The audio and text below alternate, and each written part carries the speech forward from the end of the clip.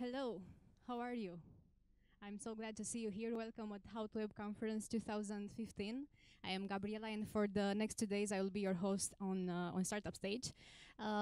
We have so many things ready for you. For those who don't know, Startup Spotlight is a competition and mentoring program organized along with How to Web Conference for the most promising tech startups in the CE. Besides the pitching sessions, we have some inspiring talks and interesting panel discussions for you. So I hope you will enjoy it. I'd like to get this day started and invite on stage George Ditsa, Startup Spotlight Program Manager. So let's give it up for George. Hey. Um, Hi guys. Is this thing on? Okay. Great. So I like it because we're in a more like cozy environment now, not that big stage that you saw me. We're gonna have a round of 4 pitches. After that, we're gonna have a panel and then another 4 pitches. So you're gonna see a lot of me. Um, I would like first to thank and present the jury that are gonna grade the 4 startups that are gonna see in this 30 minutes. So thank you, Cosmin Ocușor, Business Development Manager at Hubraum. Thank you, Cosmin. Robert Knapp, founder of CyberGhost and a longtime partner of How to Web. Thank you, Robert. Alan Clayton, business coach and roaming mentor at SOS Venture. And Malin Stefanescu, a very active angel investor. Thank you. He has fans. Okay, so without further ado, I'm just going to invite the first startup on stage to pitch, Seeds Unified. Victor?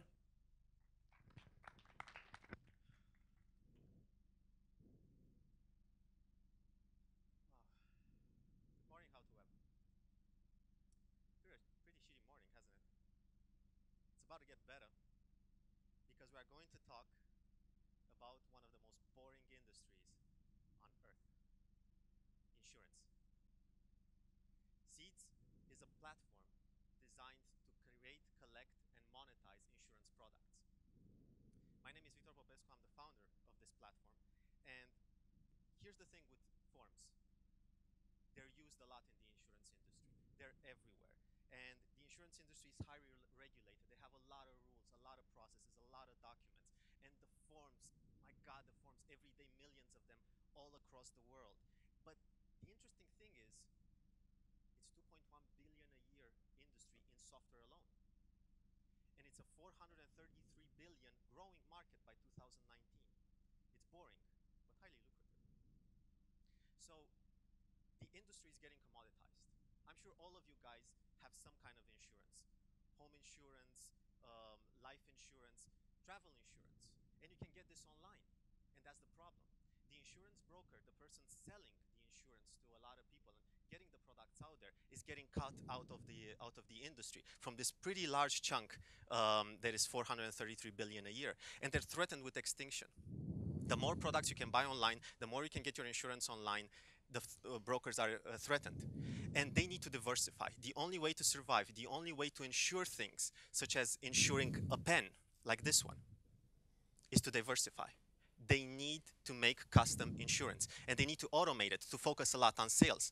And this is the weapon of choice. This is the only way they're going to survive, and they need to automate that entire process.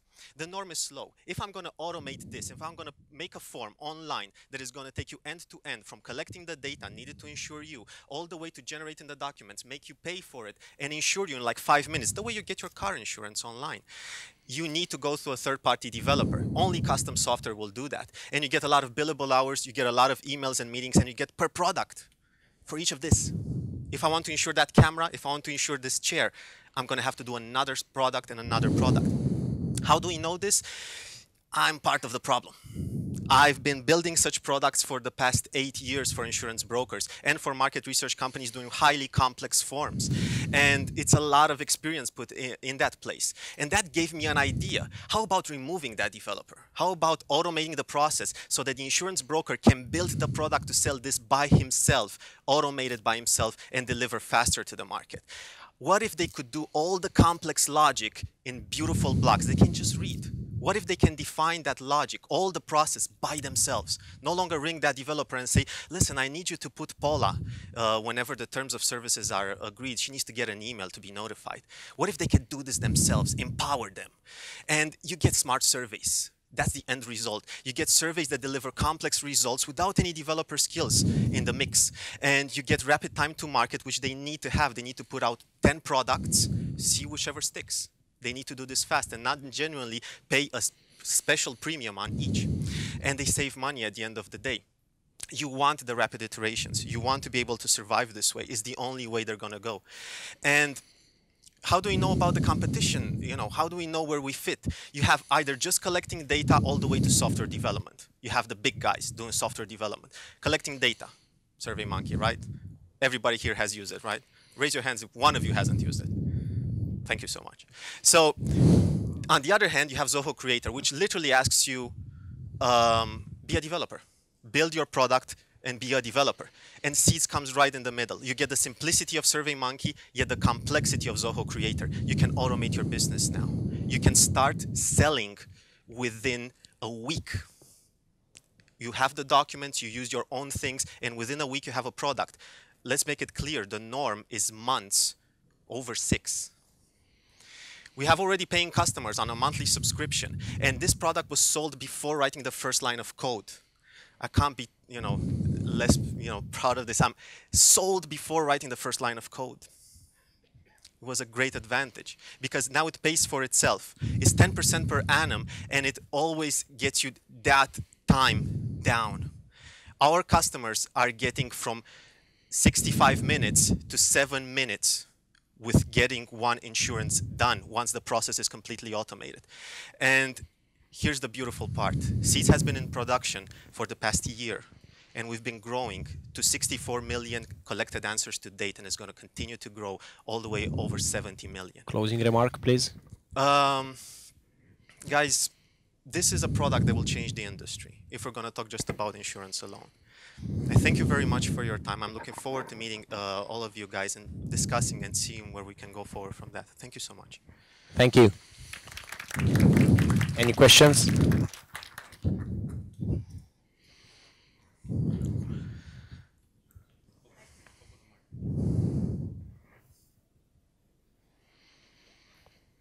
Great, thanks. Yeah, so how international is this?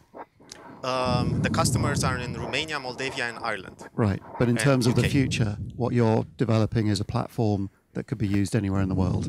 Yes, it's a software as a service. Okay, Yes.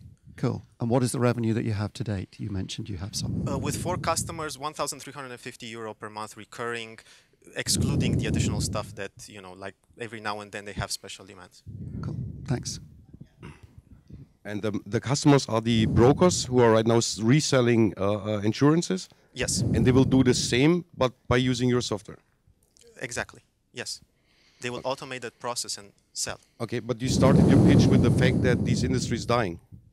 So why would you produce now a tool for a dying industry? It's threatened. It's not dying. Because it is threatened, that creates the opportunity. They need to diversify. And they're doing that already with custom software development. But this way, with Seeds, instead of going to the software developer, they can go to us. And they just automate a pretty lengthy process.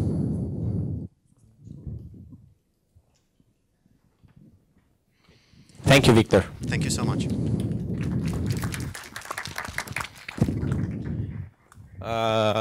The next startup is a big one. It's different from what we usually have. They have a large team. They came very far and they do hardware and software. So I invite Onyx Beacons to take the stage. Thank you. Hello, I am Marius Morna and I'm the CTO of Onyx Beacons. First off, I would like to just tell you a couple of words about what a beacon is. It's just a very dumb device that you stick on a wall. It broadcasts using Bluetooth low energy, and it triggers a notification on a phone. So the typical use case that everybody imagines whenever they see a beacon is retail.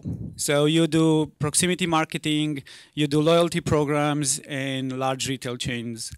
We've had some such deployments like Carrefour in Romania. They used it for in-store navigation and loyalty programs. But you can use beacons for more than that. One of our proudest projects is Smart Public Transport, which helps visually impaired people identify which bus pulls over in a station. We have a deployment in Bucharest of 500 beacons. Another use case that's gaining a lot of traction is hospitality, where hotels or, for example, this cruise ship from Norway is trying to get customers to leave their cabins and engage with the entertainment area. You can have events and conferences like this one using beacons. This is a picture from IBM's biggest conference. They always end up with a bang, like an Aerosmith concert. But you could use it for building and facility management. Like a huge market is Rocket Software is building an indoor positioning system using beacons to augment GPS indoor and have the level of accuracy needed for real-time navigation and Wayfinder. You can even use it in industrial process efficiencies, and the list goes on. So, because I showed you part of what we are doing, I want to talk about who we are and a short history.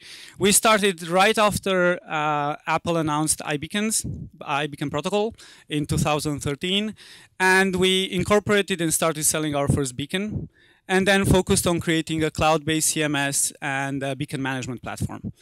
We are kind of like this hardware producer turning software company, but at our core, we're a software company. Right now, we are a team of 25. We were just 4 a year ago. And our leadership is comprised of people who know how to fail. For example, Bogdan Oros, who's one of our co-founders, has just recovered from failing with another startup. I have some enterprise experience, and another one of our co-founders has a successful product in the market for the past 10 years.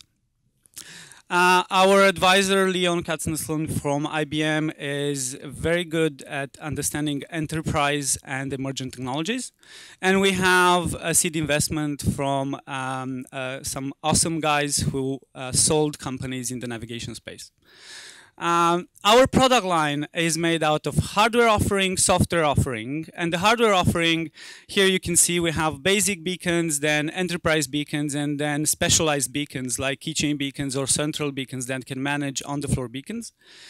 Then we have a mobile middleware that just is an SDK you put in the mobile phone that enables it to use beacons.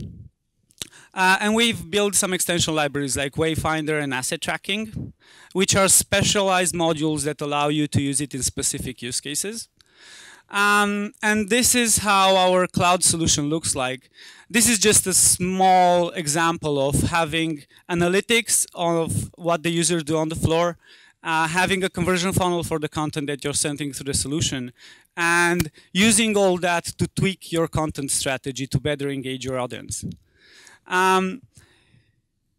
So where are we right now? Well, our core strategy is building partnerships. So we've partnered up with around 30 resellers in over 80 countries. They are already getting their own customers, like around 350 customers. And we have niche partners in at least with 4 market leaders and 5 global companies. One of our achievements right now is that we have an 150K install base, and we're targeting 1 million people, so we can then partner up with ad networks for online to offline advertising. But the question is the market big enough? And those are the numbers. There will be around 250 million devices in the next 5 years. And those are the people who are supporting this market. Thank you. Any questions?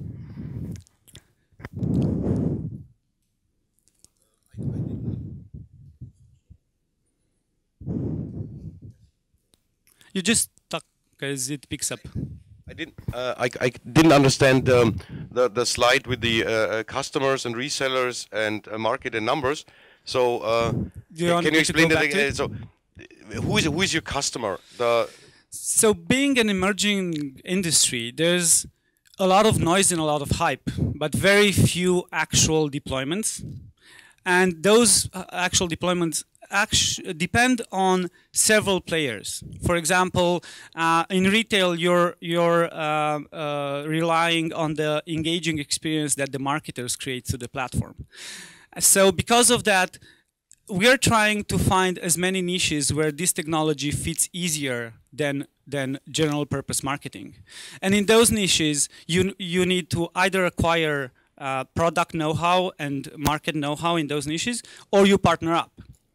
The easier thing for us as a platform and as a technology provider is to use what we know best and create the technology and apply it, and partner up with people who have business knowledge. That's why our main goal and main strategy is creating flexible business models and creating partnerships with big players in different niches. For example, the cruise ship that I showed you, that we partner up with a company that has monopoly over ship communications in the Nordics. Okay.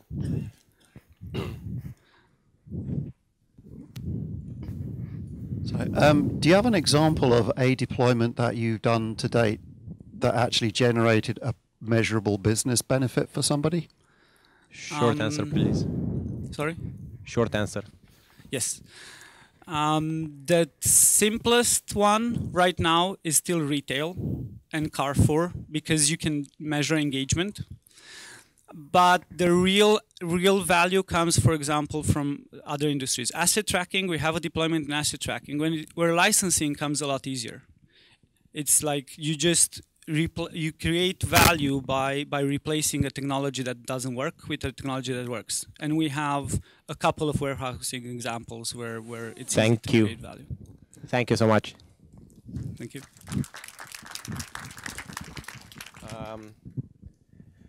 I know if many of you know, but esports is becoming a big thing. I used to play professional Counter-Strike. Now I don't have time anymore, but I do watch people playing.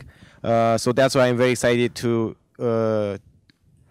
introduce GameGif. Yeah, so can you hear me? Yeah? Okay, so now it's time for some entertainment. Okay. So I'm Sebastian, and I'm here to give you a taste of GameGif, a new way of discovering mobile games through short video content. So I'll start with some numbers. The first one is the number of days that the co-founders have been working together on different tech startups. And 11 million is the number of gameplays our CEO had for the games he built previously. And basically, this is the team. Manu is the CEO, passionate game developer and gamer, who was an entrepreneur, and he's an entrepreneur. He was an entrepreneur all his life. Me, the CMO, working in marketing and advertising for big companies, then switched to startups. And Dragos, passionate software developer, has worked for startups as well, but also for big companies such as Bitdefender. And 4 months ago, we set up to use our skills and experience to solve a big problem in the gaming community, and that's game discovery. And let's face it, game discovery is broken for both gamers and developers, and that breaks our hearts, actually. And we're not the only ones out there saying this. And actually, the real question is, how broken is game discovery? And if we look at gamers, the main way they discover games in the app stores is through general browsing. And this means that each and every time they go in an app store, they have to think of a keyword and type it in, browse name and logos, then look at screenshots, read descriptions, review, and all of this just to discover if a game, to see if a game is actually worth downloading or not. No wonder that only 1 in 100 developers consider themselves financially successful. There has to be a better way, an easier way, and that's GameGif, the first video-only app store for mobile games. We see it as Vine for mobile game discovery, a mobile app showing 10-second video trailers of mobile games with actual gameplay, so users can get a quick feel of what a game is all about and decide to skip it or install it. At this point where we have an MVP, We're in interviews. We've tested it with 150 users from Indonesia and Philippines, and we have positive results. At this point, we upload the content ourselves to skip the chicken and egg problem. So we don't need the developers to come in at this stage. We're only looking for gamers. And we're operating in a big and growing market where 8.7 million developers make games for 1.5 billion gamers, which spent 21 billion the last year on mobile games, and they're gonna spend 28 the next one. And we consider Google Play and Apple actually as distribution partners, than actual competitors. Our competitors are alternative app stores, but we're different. We're unique because we're showing only video content. Also, we're user curated, so the apps that get popular are in the hands of actual users. And also, we're only about games, not the other app stores. And also, yeah, actually, we're riding a shift we see in the market to short video content led by Snapchat and Vine, but actually, we're bringing it to the gaming industry. In terms of monetization, yeah, we will allow developers to promote their games within the platform, rising ranks, and also take a affiliate cut through the Android apps that get directly uploaded to our platform. Also, a cut from linking to iOS apps. And yes, we know that marketplaces are a hard nut to crack. That's why we're looking for people that can help us, mentors and investors that have experience in gaming and marketplaces, and also people that can connect us to possible partners with databases of at least 10,000 game developers or 100,000 gamers. So if you can help in any way, please get in touch, or if you just love the idea, please email me and I'd love to chat with you. Thanks. All set. Any questions? You show some figures at a certain point in time. I mean, like 5% from Apple or something like that. So who you are charging actually, game developers or the marketplaces? That thing was checked? I mean, do you think that Apple is gonna pay you? It's a referral program from Apple. It's just a referral. It's a referral program, yeah. Okay. Cool. You said you tested it and had positive feedback. What does positive feedback mean? Well, with a prototype having just 1 minute of content, basically 15 GIFs, video GIFs in it, we've seen 30% of the users coming in randomly, installing at least one game, and also coming in 20% of them coming in the next day, even though there was just so few content. So we feel that that's positive results at this point. And you would distribute the application also through the app stores? Yeah, your application. At first, yeah. That's what I couldn't consider would be your chicken and egg problem, you know, because people should find your application too, you know. Well, so how would you solve that? Well, we're making sharing at the heart of the product, so we'll get the attention of gamers through sharing in social networks, and that's our main strategy for that at this moment. So I guess, as you say, the reason that it's dead is because lots of people have tried to do this before. So you have competitors now. Do you want to say something about the competition? In terms of competition? We consider alternative app stores as our main competition. But yeah, they're like in the PC world, Steam. Well, lots of other people have tried to make game discovery easy. Yeah, but and what you said up to now is they've all failed. Not really. They have had moderate success, I would say, and in terms of like the alternative app stores, yeah, they're making an alternative way to find games, but it's the same way. They're using the same way. They show the same content, like screenshots, descriptions, and everything. We believe that if in gaming you want to see the actual gameplay, so we want to be the #1 place where you think of looking when you want to discover a new game. That's the whole idea, and we believe these guys are actually missing the point and the shift. Thank you. To video content. Thanks. Okay. So now we're going to have the last speech from this batch, and then we're going to do a very interesting panel, and then again some more pitches. So to close this round of pitches, I invite Catwalk15. Okay.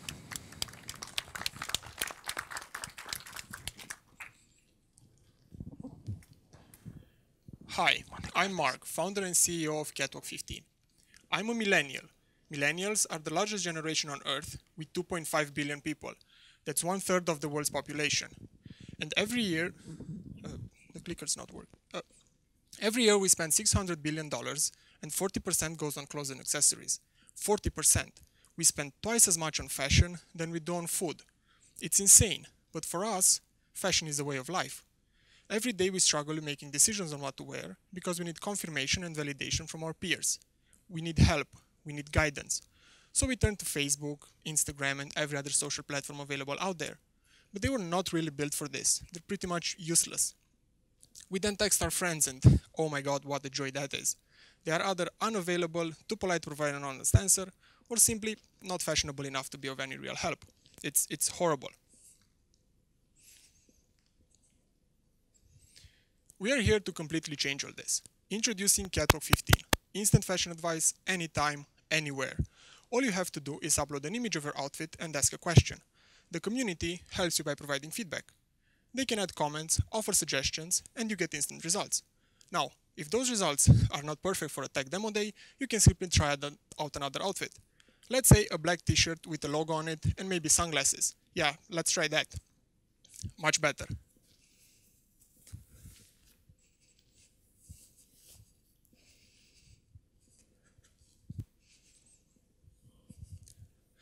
Instant fashion advice, anytime, anywhere. We launched a beta version to test this concept. The community quickly grew to 4,000 users, and they have asked for advice on over 16,000 outfits. Now, the high level of engagement we've seen from our users is really amazing and shows the enormous potential of what we're building here. Our 4,000 users have already exchanged over 750,000 opinions through Catwalk15. We're growing at an average rate of 10 to 15% month over month, and we managed to double our user base since our graduation from the How to Web MVP Academy earlier this summer. Now, all of this is happening at a very opportune moment. The market for mobile advertising reached $31 billion. That's almost double than the year before. Now, when a user sees an outfit they like on Catwalk15, they can just tap the image and discover where they can shop similar items. We then retain a commission from each sale. As I said, we target millennials. 72% of millennials follow fashion bloggers. So right now we offer the app as a tool for bloggers to better interact with their readers, and in return they act as our brand ambassadors. We already have bloggers from Romania, Bulgaria, France, Germany, the Czech Republic, and the UK. And we also have a great team. No, really, we do have a great team. Just, I'm unable to show it.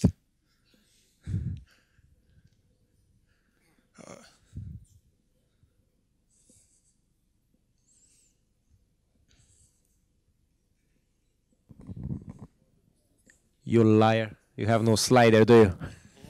No, it's just the same slide. I keep clicking, so.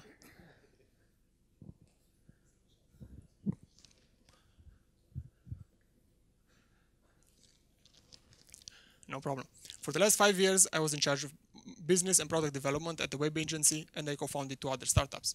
My CTO co-founded several companies, one of which received an investment of over $15 million, and then another one has a recurring annual revenue of over $5 million. Our fashion advisor, Alina, is an award-winning fashion blogger. She was recently named Blogger of the Year by Fashion TV and won People's Choice Award 3 years in a row. The rest of our development team has experience working in companies such as Gameloft, EA Sports, Greppy Systems, and Emerson. We are now focusing on user acquisition. We are looking to raise a seed round, and we are searching for fashion bloggers in key European countries. If you can help us in this aspect, please let's have a talk after the presentation. Now, does this look good on me? Well, it's a question we've been asking ourselves for thousands of years. Today, with Catwalk15, we finally have an answer. I apologize for the delay. My name is Mark, and I thank you for having me here. Enjoy the rest of the event. Thank you. Questions?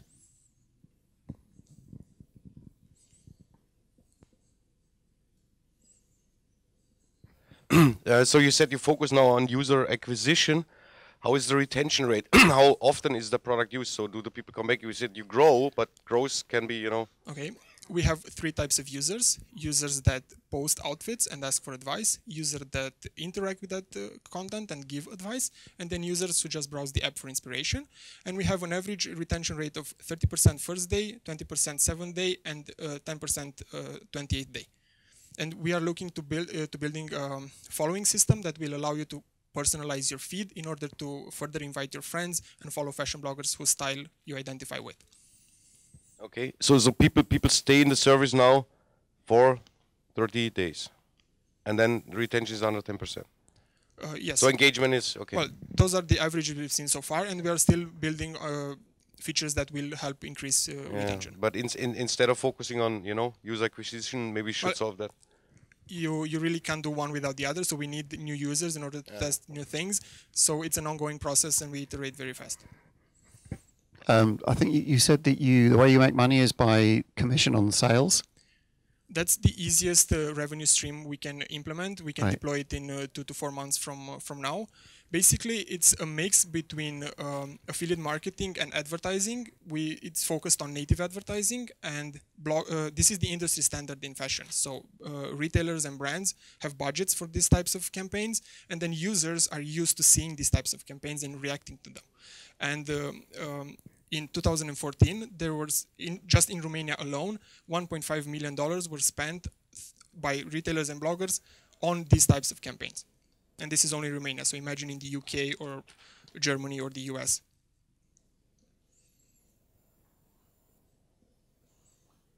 Okay, so thank you.